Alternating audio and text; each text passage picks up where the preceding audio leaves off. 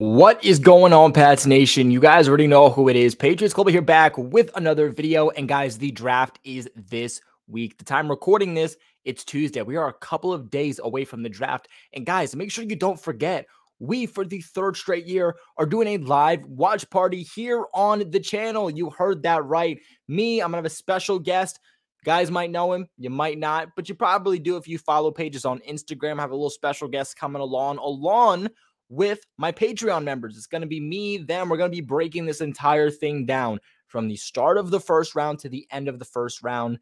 Guys, it's going to be a blast. Come on, come to the comment sections and join us, or become a Patreon member and join us live on the stream. Like always, link to that. To be a Patreon member is in the link in the description box below. But guys, we're not there yet. We have a lot to talk about still involving the draft. But before we hop into that, make sure you guys do subscribe to the channel for all of your New England Patriots news. This is your one-stop shop for everything involving the New England Patriots, whether that's free agent signings, trades, releases, everything that's involving the draft. We have a lot of mock drafts on here. We have other draft-related content on here also.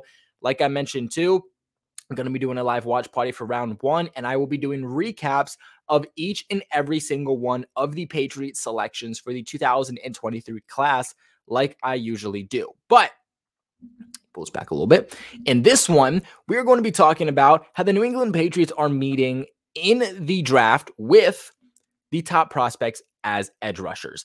Now, edge rusher is a bigger need than I think some people realize, and to me, it's probably a top 3 need overall for them. I think that this Patriots defense is really switching their defensive scheme in terms of, hey, look, your identity used to be an elite secondary, and we do still have a very good secondary, but it's not what we used to have, okay? It's not in the days when we had Darrelle Revis, Malcolm Butler, Stephon Gilmore, J.C. Jackson. We don't have those guys anymore. We have a lot of very good pieces. We have a lot of young guys. We don't necessarily know what they are, but we don't have a true overall number one guy. And I think that's because the Patriots are pivoting to more of a stout defensive line. We're used to the Patriots having a pretty good defensive line, but nothing crazy. But our defensive line was able to get to the quarterback because they had a few more seconds, because our secondary was so good at covering receivers for a multitude amount of time, whether that was 3 seconds all the way up to even 5 seconds. At that time, the Patriots have had one of the best secondaries for the last several years. Now, since Gilmore has left, since J.C. Jackson has left, we've turned to a stout defensive line in terms of being able to apply pressure. And the big part of that came from having Matthew Judon, of course, but a guy opposite of Matthew Judon that was able to apply pressure and help collapse the pocket, put pressure on the quarterbacks, and make them throw a lot quicker. Like I said, that's given our guys in our secondary the ability to not have to cover as long. With that being said, edge rusher is coming up for the Patriots. Now, Matthew Judon is halfway through his contract. He's going to be in his 30s once that contract is up. Do the Patriots re-sign him? Do they decide to go somewhere else? We don't know. But even if you want to look more in the present time, the guy that's been playing opposite aside of him, more specifically last year, the second half of the 2022 season, was Josh Uche. And Josh Uche is in contract year. He's going to be a free agent at the end of this upcoming season, which puts question marks on, hey, who's that guy going to be yet again opposite of Matthew Judon? And who's going to be that guy who replaces Judon if you do end up letting him walk? So while edge rusher isn't necessarily a need for the Patriots right away, day one, they are in a position where they could use it now, and they're definitely going to need it in 2024. So if we look at some of the edge rushers that they're meeting with, Nolan Smith from Georgia, Miles Murphy from Clemson, Lucas Van Ness from Iowa, and Tyree Wilson from Texas Tech. Now, they've met with a lot of different guys, of course. They've not just met with guys in the first round, but these are all edge rushers that are expected to go in the first round. And this makes a lot of sense if you're the Patriots, like I said, who could be in a position to need an edge rusher.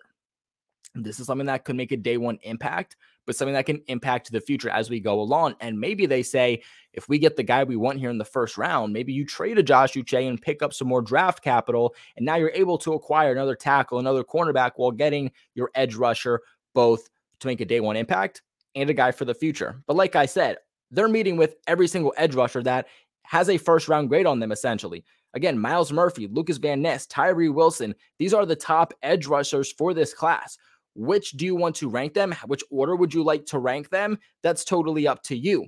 Me personally, my favorite guy for the Patriots is Nolan Smith. Now, the only guy that they haven't met with in terms of edge rusher is Nolan Smith. I know some view him a little bit more as an interior guy. He is still technically an edge rusher. The Patriots don't have a shot at him. They're not going to get him ultimately. Will Anderson isn't even meeting with teams outside of the top 10. Patriots haven't met with him. So ultimately, I don't see it.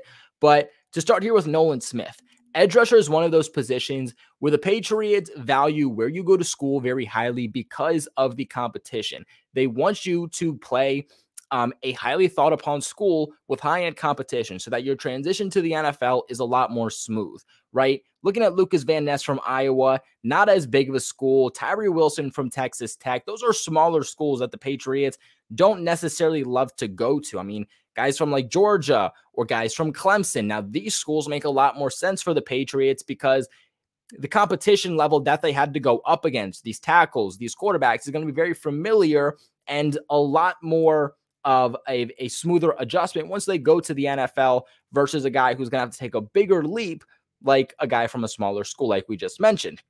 It's kind of like quarterback to me. It seems like when the Patriots have gone quarterback, especially as of late, they've liked to get those guys from bigger schools. So looking here at Nolan Smith. Now, first off, Nolan Smith here, he's probably considered the second or third best edge rusher on this list. Patriots hitting at 14, a lot of different things can happen. It all depends on how the board goes. Do multiple receivers go before Patriots at 14?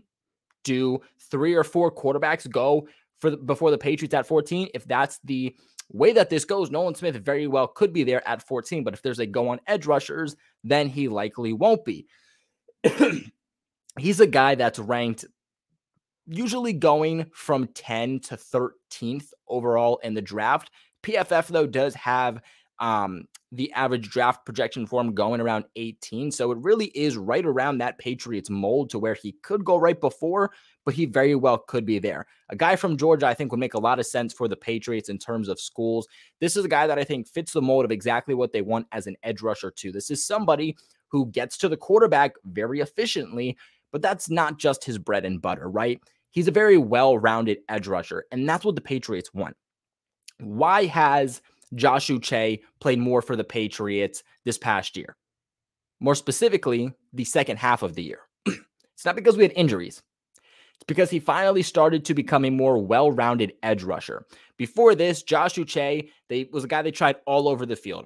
They tried him at linebacker, stand-up linebacker. They tried him at edge rusher. They tried him in several different places, trying to figure out where he would best be utilized, and they couldn't figure it out because while he's a great edge rusher, he's somebody's just going to pin his ears back and get to the quarterback.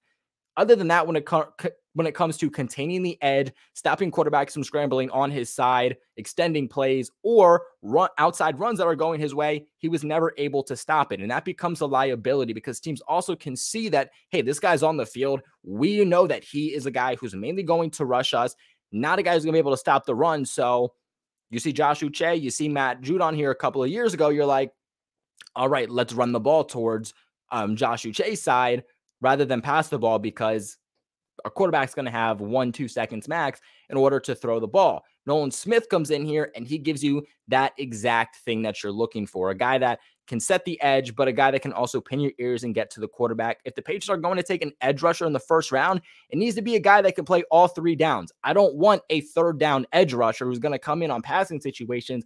I want a guy who can do it all and give us that compensation back on that 14th overall pick, whether we stay there or we trade down. In terms of grades, he had a pass rush grade of 74.9 and a run defensive grade of 82.4. It wouldn't shock me if the Patriots do value being able to stop the run just slightly more than being able to get to the quarterback because of their ability to add different blitz packages in order to apply pressure. He had a pass rush win rate, though, of 25.5%, well above average. That was better than Josh Uche's win percentage this past year, and has a run stop rate of 14.9%, which is also well above average. This guy is an absolute beast if the Patriots can get him there. He was mainly utilized as a pass rusher more than a run defender, but still proved to be very efficient in both. Not a guy that in college put up a whole lot of sacks. In 2020, only put up 3. 2021 only put up 7. And then this past year only put up 2. But he puts up a lot of pressure. 12 hurries this past year, 18 the year before, 5 quarterback hits this past year. He gets to the quarterback, but again, this is going to be your more well-rounded guy. He doesn't necessarily 100% excel in one area of the field. But again, that seems exactly like the type of guy that the Patriots would go for. I think he is a guy that has a lot of power to him, but won't necessarily collapse a pocket on his side. He'll apply the pressure, but if you're asking him to collapse a pocket, maybe he's a guy that you look to go elsewhere. Now, moving on here to Myles Murphy. Now, this is another guy I like out of Clemson. Kind of fits that mold still, like we talked about, of being more of a well-rounded overall edge rusher. I just think he's a little bit more of a pass rusher. And if the Patriots are looking for a guy who's a little bit more pass rush and not so much being able to stop the run, but still well-rounded, then this is the type of guy that I think you go for. But if you're looking for a guy who's going to be able to stop the run a little bit better, then apply pressure, then of course you go for somebody like Nolan Smith. But Myles Murphy here, he put up an overall pass rush grade of 78.5 this past year with a run defensive grade of 72.8. His pass rush win rate is still a little bit better than average, nowhere near what Nolan Smith is, though. 14.3% with a run stop rate of 6.2% with a true pass set grade of 76.3.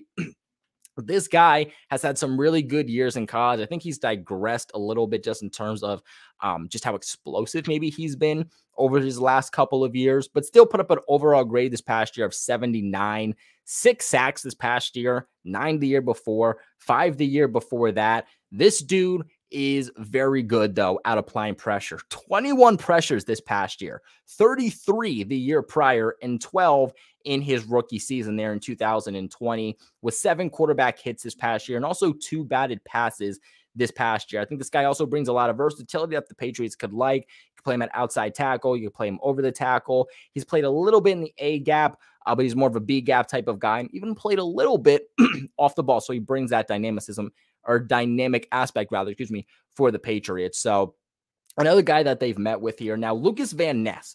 Lucas Van Ness is a guy that I know a lot of you like, and it makes a lot of sense. I'm a big Lucas Van Ness fan myself.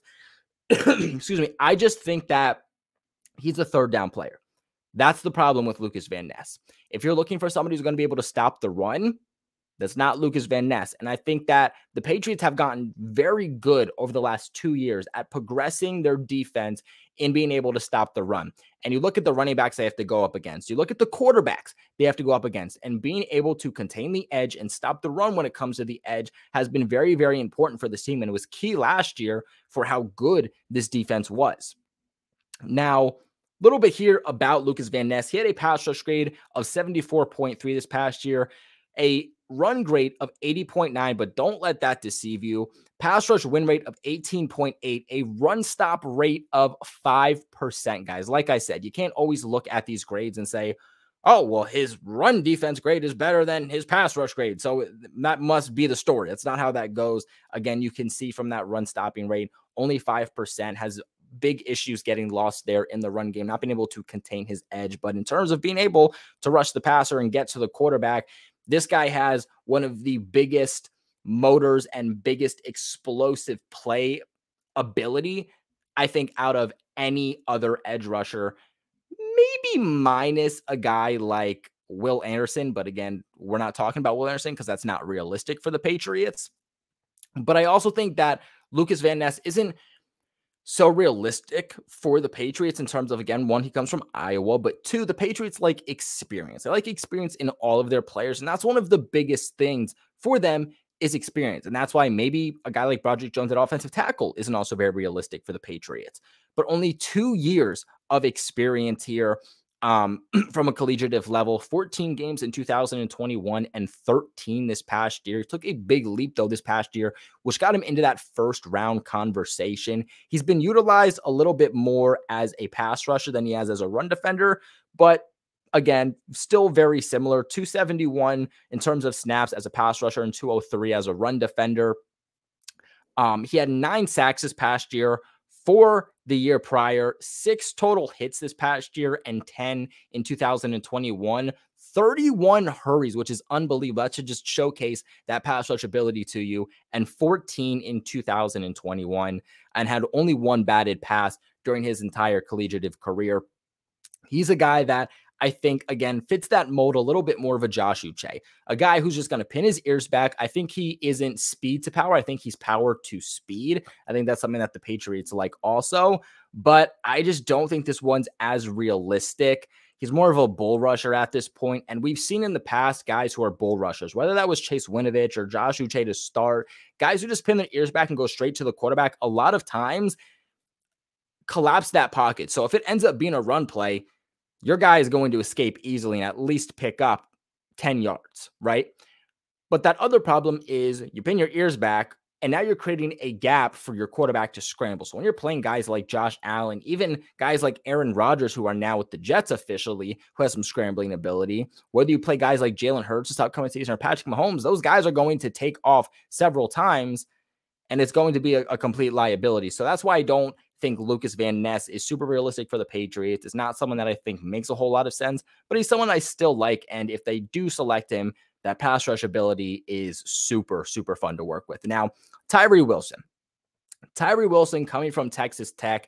He's somebody who originally was the second best edge rusher behind Will Anderson and has kind of started to fall off. He didn't have the combine that everybody originally thought that he was going to have. Still, overall, a good player, though. And if the Patriots could get Tyree Wilson, I do think that there is a lot of potential here. His comp is to, escaping me right now, linebacker last year who ended up going to the Packers. His name's totally escaping me right now, but I know you guys know exactly who I'm thinking of, and I know you'll let me know in the comment section below. But that's essentially his comp, and it's going to bother me because now I'm thinking about it. But this is another guy who's a little bit more of a pass rusher than he is as a run defender, but still very, very good in both aspects of it. Now, he graded a little bit low in terms of run defense, but his numbers stand out to me. He comes from a smaller school. That's my only concern in terms of would the Patriots draft him or not? But if he's there at 14, this is a true guy that I'm thinking about drafting because, again, that ability was there. He shouldn't be there at 14, but because of his combine lacking a little bit, his draft stock has dropped a little bit. There's a real conversation for him to be there at 14. He put up an overall pass rush grade of 79.9 with a run defensive grade of 72.8, but he had a pass rush win rate of 23.3, and get this, a run stop rate of 10%. Those are two very high, well above average numbers. And yeah, maybe that pass rush win rate is a little bit lower than a guy like Nolan Smith, but again, still very good in terms of pass rush and very, very good, even better than Nolan Smith in terms of being able to stop the run. I think this is a very, very well-rounded guy, and it fits that mold again of, you know, somebody who fits that bill, who can stop the run for the Patriots, but again, can still apply that pressure very, very effectively. And he's put up some pretty decent statistics also. He put up 8 sacks this past year, 6 the year prior, 10 quarterback hits this past year with 5 in 2021, 32 hurries this year, and 26 this past year. This guy is an absolute monster. Saying that 6'6", also 275 pounds. This guy makes a whole lot of sense. He's also very versatile. He can play edge, he can play it stand up. He can also play a little bit on the interior too, which I think is something that the Patriots would really like. They need a little bit of help with outside linebacker too, so maybe he's a guy that they put in there a little bit. His biggest issue is technique, and that's something that the Patriots can easily coach out. I don't think that's something that they're overall too worried about. But that is the top edge defenders that the Patriots are meeting with. If I had to list the guys that I would most like for the Patriots, it would go Nolan Smith, Tyree Wilson, Myles Murphy, and then Lucas Van Ness. Those are your top 4 guys that the Patriots have met with that are first-round projections. But tell me in the comment section below, what are your list of those 4 edge rushers in order from 1 to 4 that you would like to see the Patriots target? Let me know in the comment section below. Do you think that the Patriots should target an edge rusher? Also, let me know in the comment section below. And if not, who should they go with? The draft is right around the bend, guys, and we have a lot of good stuff coming up. Make sure to subscribe to the channel for all of your New England Patriots, and also leave a like on this video, guys, because it really, really helps me out. Tells the YouTube algorithm you're liking these videos, and they say, hey, we'll suggest you to other Patriots fans. So would really help me out, guys. But without further ado, I appreciate you guys for watching, and go Pats.